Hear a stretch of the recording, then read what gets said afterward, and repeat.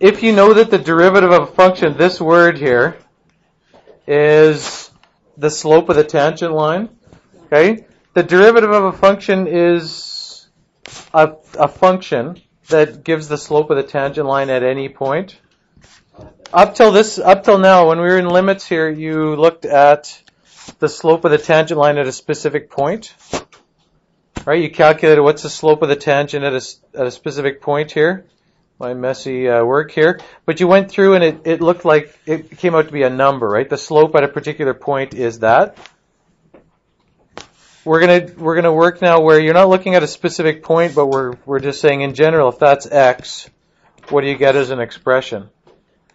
So being able to find another function, like for this function, we're going to have another function that is the slope of the tangent line. And that's what the derivative is. The derivative is the slope of the tangent line. If you know that, or if you go through this unit knowing that, that goes a long way to help your understanding here. The definition of the derivative is pretty much what we've had already. Limit as h approaches 0 of the slope of the secant line. The slope of the secant line is just some point minus this other, the two y values, over h. Remember that if you have a picture for that, here's your graph. If this is x and this is x plus h, then this is f of x plus h, and this is f of x. You're calculating the slope between 2 points, and then you're pushing the 2 points closer together. Right? We've looked at that a lot before. Taking that one and pushing it down, that's what this is. This is the definition of the derivative here. Applying the definition, I'll let you do that in a second. What we've done before is find the slope of the tangent line, but we can look at a specific point. Well, then we just use a specific value there instead, and your answer is going to come up to be a number instead of an expression. Okay, in the end here, I'll tell you what the derivative of this is. In the end here, when you go through this, you're going to end up with 3x squared.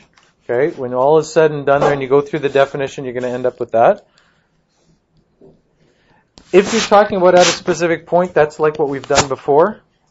The derivative of f at a specific point is the limit as h approaches 0 of f of a plus h, using a specific value there, minus f of a over h.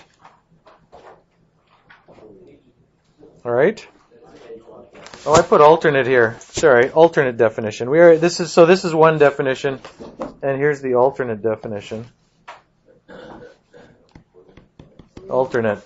The other way you could set this up is you could do this. If you have a graph, instead of calling this x and this x plus h, you can have two values here, and you can say if I want the slope of the curve at this particular point here at A, I can just say I'm going to put another point out here and call it x.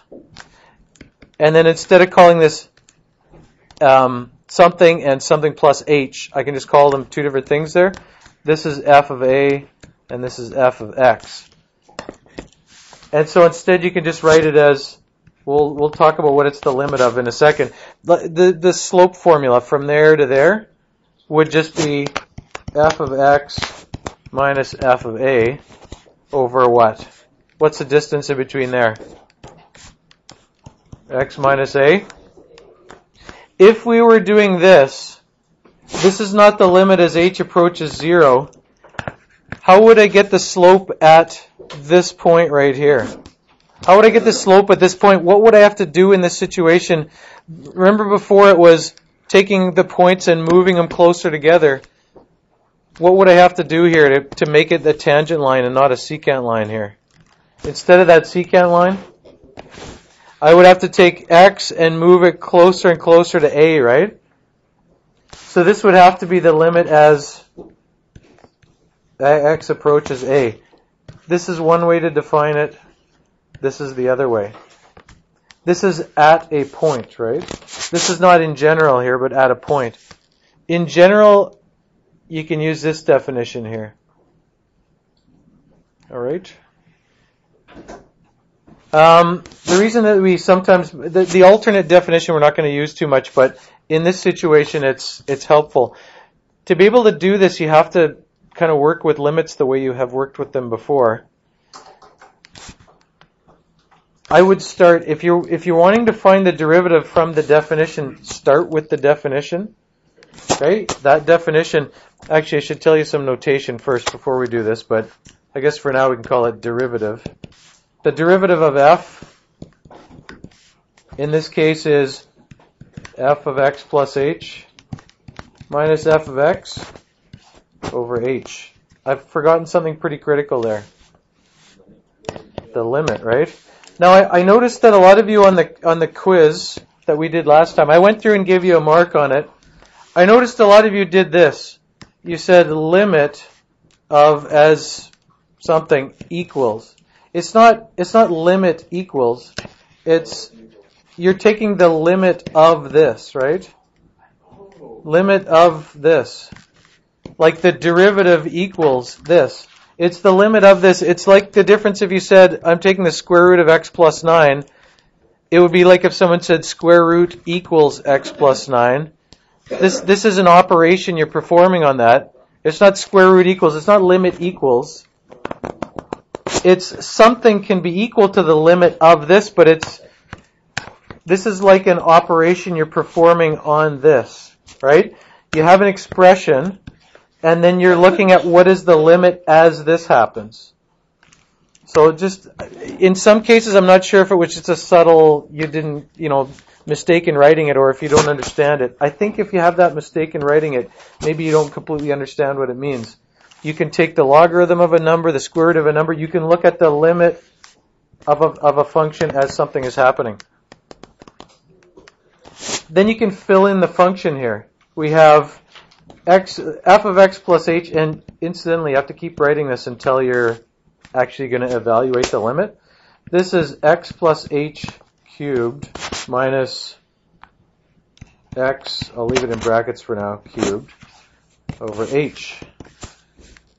I didn't leave myself enough space here. This is what it's going to end up being. You're going to have to remember some grade 12 stuff here, unless you want to do this the long way.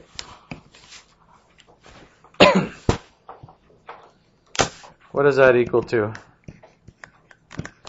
X plus h cubed is x cubed plus 3x squared h plus 3xh squared plus h cubed, right?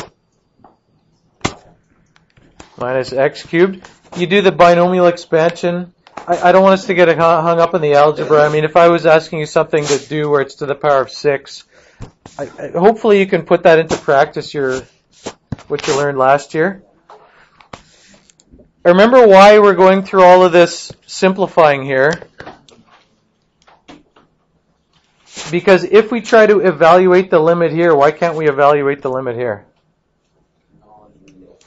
Yeah, this if you put 0 in there, you can't evaluate it there. So the strategy is you try to simplify it and then substitute that in. It'd be better to not just start crossing stuff off. Don't do this and say that crosses off and then one of these and one of those. I mean, it's hard to follow your work if you start to do that. I know it's painful, but you can rewrite it maybe is better. The 2x cubed minus x cubed is going to disappear. So I just have 3x squared h plus 3xh squared plus h cubed over this. And then you can divide by h. Some of you are saying, well, you have to factor and divide. You don't have to. You can just divide each term, right? You're going to have 3x squared plus 3xh plus h squared when you divide by h. Now I can actually sub this number in. I can evaluate the limit. When you evaluate the limit, you stop writing limit as h approaches 0. At this point, I'm actually putting the number in. So I'm saying 3 times 0 squared plus 3, not 0, I'm not putting that. What am I doing? This is h, right? H is 0. So put it in for h here, right? I'll put it in there and we'll put it here. Maybe we'll even make it a different color. And so what do I end up with there? 3x squared, right? Notice again, this is where I stopped writing the limit here because that's where I'm actually evaluating it. When you sub the number in, that means that this expression gives you the slope of this curve anywhere. Okay, we'll look at that graphically in a second here.